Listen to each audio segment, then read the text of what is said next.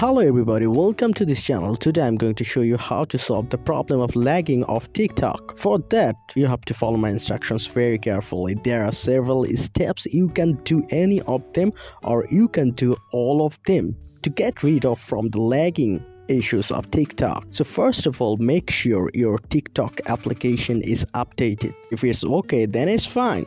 After that, go to your settings option and check if your phone is updated.